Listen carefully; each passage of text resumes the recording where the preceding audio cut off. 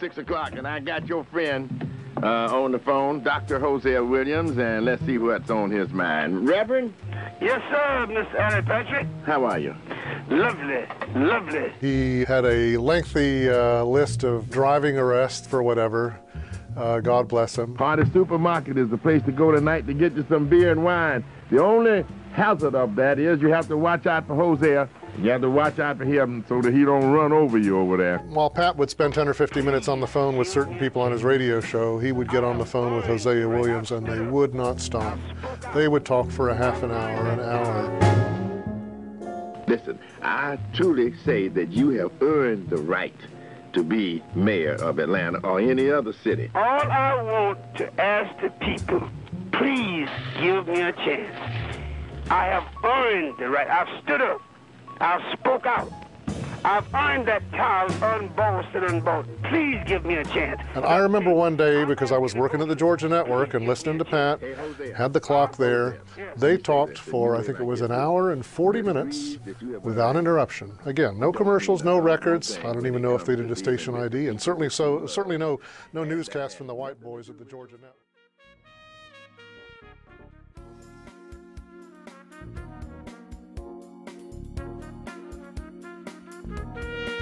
Hosea Williams was a civil rights leader who was deeply committed to the struggle. He was a trusted ally and advisor to Dr. Martin Luther King Jr. He founded Hosea Feed the Hungry and Homeless as a way of tackling the needs of the less fortunate in his community. And due to his contributions, a street in Atlanta was named after him shortly before his death. I am pleased to be joined in the studio with his daughter, Dr. Barbara Williams Emerson, to talk about the life and legacy of her father. Today, we remember Hosea Williams.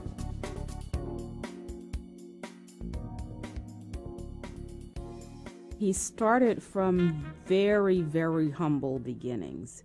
He was born in 1926, just prior to the real Depression, and his mother was a single, blind, black young woman in her early 20s who was the daughter of sharecroppers. And she had gotten pregnant in a place called the Macon School for the Colored Blind in Macon, Georgia. So his father was also a blind young man. So he started from these beginnings literally dirt poor, with a mother who was very disadvantaged, who then actually died when he was 10 years old. So he had very little support, parental support. He had very little income.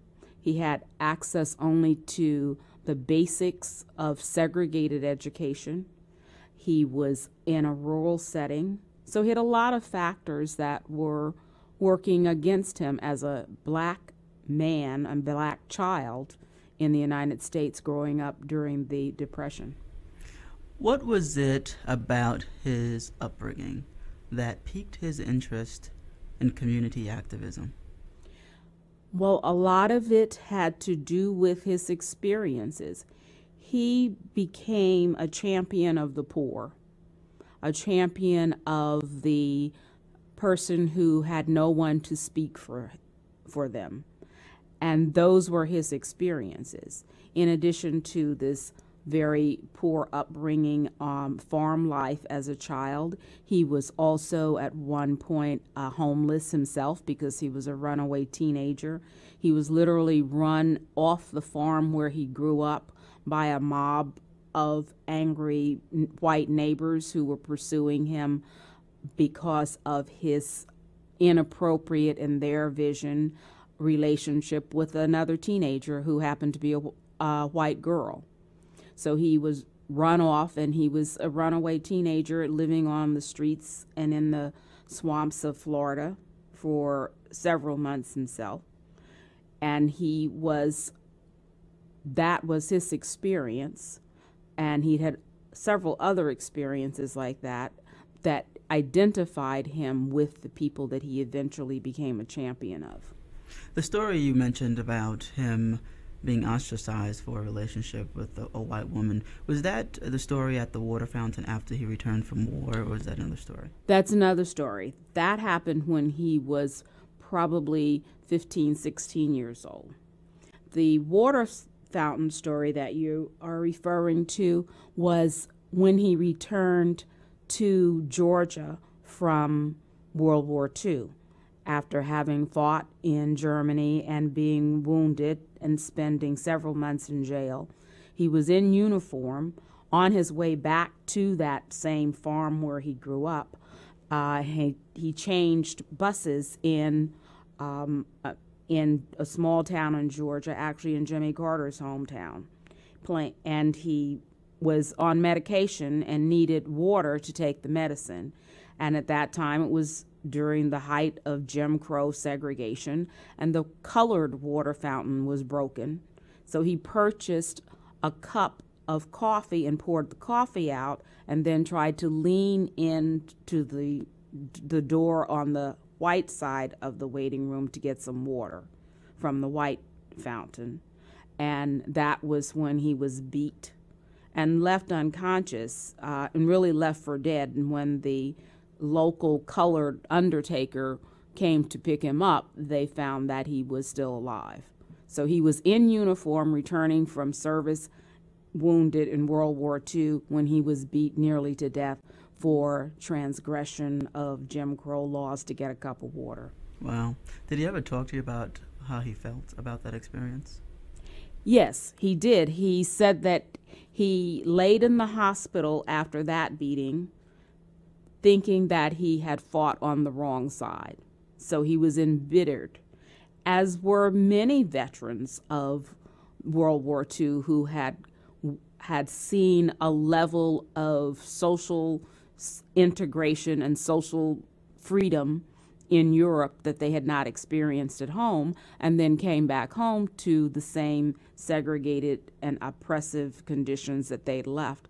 Felt very much like he had wasted his time and nearly given his life, having fought on the wrong side. There are probably so many other people who have similar stories like that.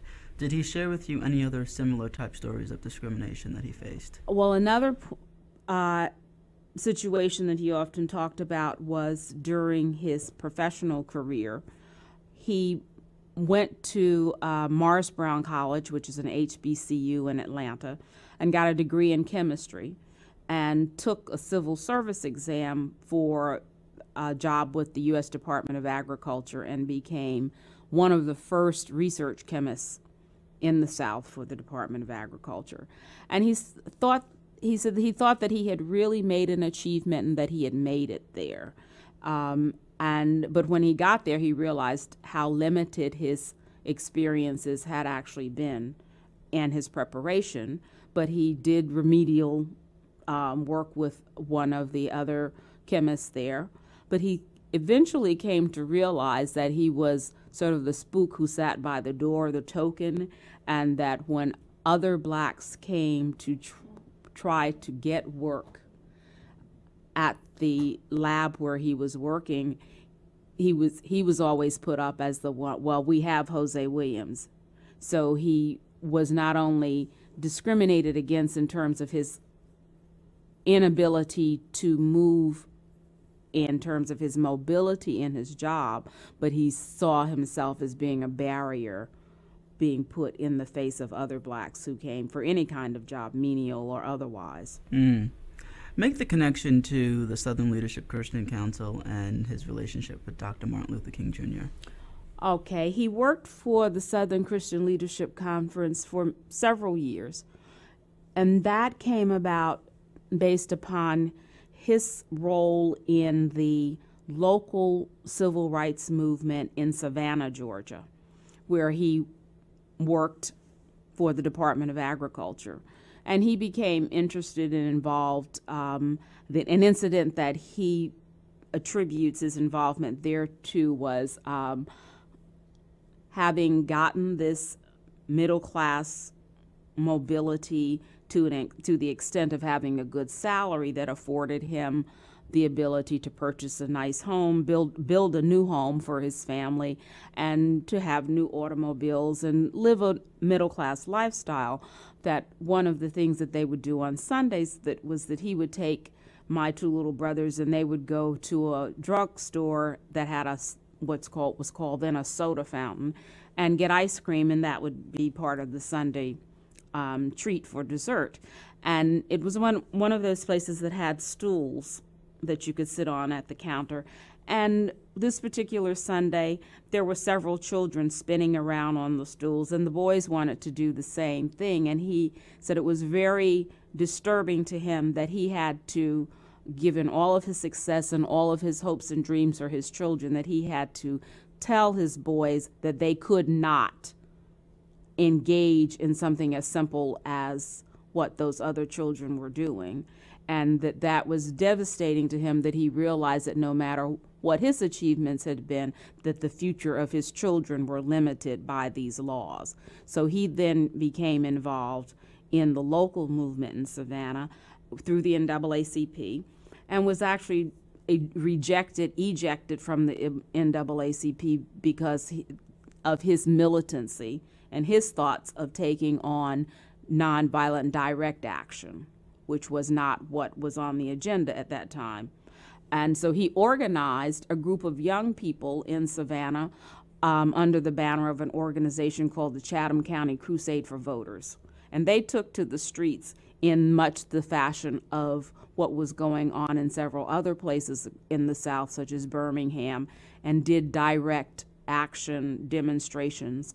And he was arrested there and spent 39 days in jail in Savannah during the summer of '63. That was when the Southern Christian Leadership Conference sent in, as they would in local situations, send in staff members to provide technical support and to do nonviolent training.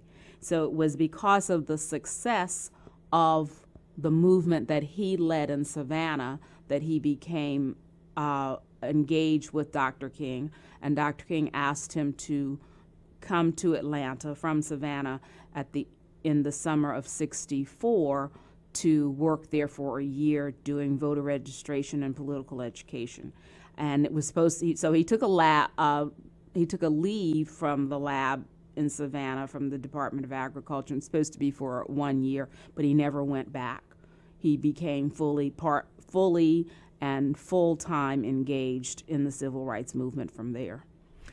During his time with Dr. King, did he describe his relationship with Dr. King and his thoughts and feelings about how Dr. King was viewed? I know that your father passed away in 2000. Yes. And so he was around a lot longer after Dr. King had passed away. Did he share any thoughts about the man? Well, he sincerely loved Dr. King, and the way he expressed it was that Dr. King was not his God, but he did not know God until he met Dr. King. And so he was very much a comrade of Dr. King's. He was a friend, and he served a role for Dr. King that others did not. Dr. King's used to call Hosea Williams his Castro, and that was meant that his role was to be the agitator, to be the grassroots person, to be the person who could take a field staff of young men and women into a community that had already decided they wanted to do something about the local situation, and provide them with the tactical support and the organizing support and the encouragement to mount a local movement, and to literally turn people out into the streets with the goal of filling up the jails in that community in order to bring about a level of pressure that would then put them in a position for negotiating demands. And the person who would come in to do the negotiating would usually be Andrew Young. And then Dr. King's role was to heighten the community's awareness and the community's participation, and with the overall goal of being addressing and redressing conditions in the local community. Much has